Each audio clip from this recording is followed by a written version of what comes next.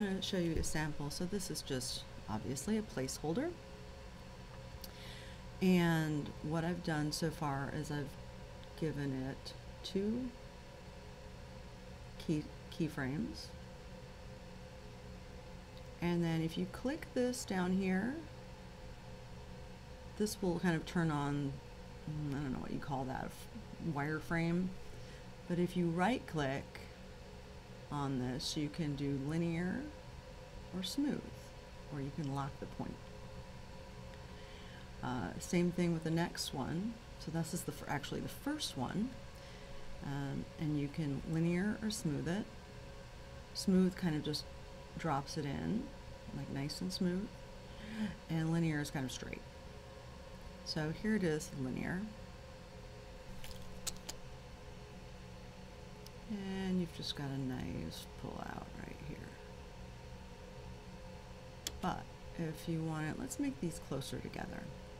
So another trick is you can right click here and go to show video animation. It's a little bit bulky. It's not quite as nice as some of the other things. Because here you can see, and you can't quite make this too much bigger. I've been using Final Cut Pro for a really long time, but at the same time, there's always more to learn. And I wish I could make these things bigger because they're tiny to me. I think you can through, no, that's not it. You can make these bigger, but you can't really make, yeah. Anyways, here's your all your positions, or just your scale. I'm not sure, yeah, you can, so you can move these around, and let's make this closer so that goes, so that's linear. But actually this one is, if we go back to here,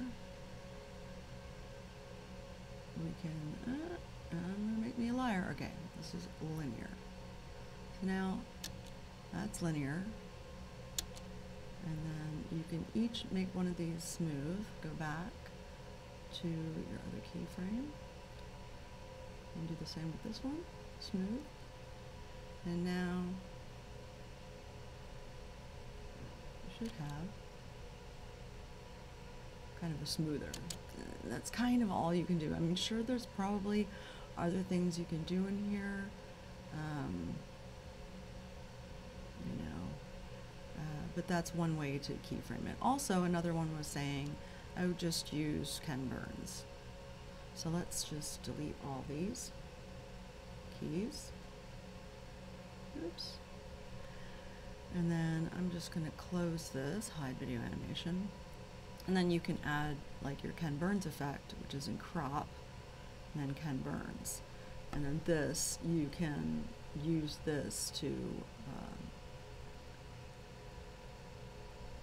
do this. Now, obviously, that's going to use, it's going to do the whole clip. So if you shorten it to say 4 seconds, that kind of eases it. And you can change this in here to whatever you want. You know, say you wanted it to go into here for some reason.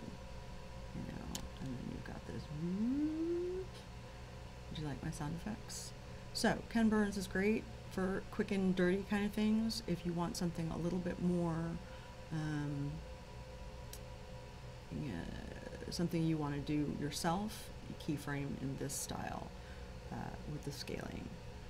And as I said, even though I've been using this for ages, I'm sure that there's more than one way to skin a cat here. So enjoy your move to Final Cut Pro.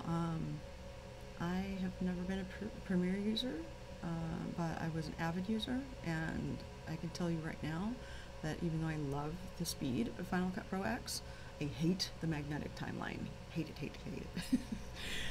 I'm old school, and I've learned to work around the magnetic timeline, but it takes some time to get used to, put it that way. So, as you can see, anyway.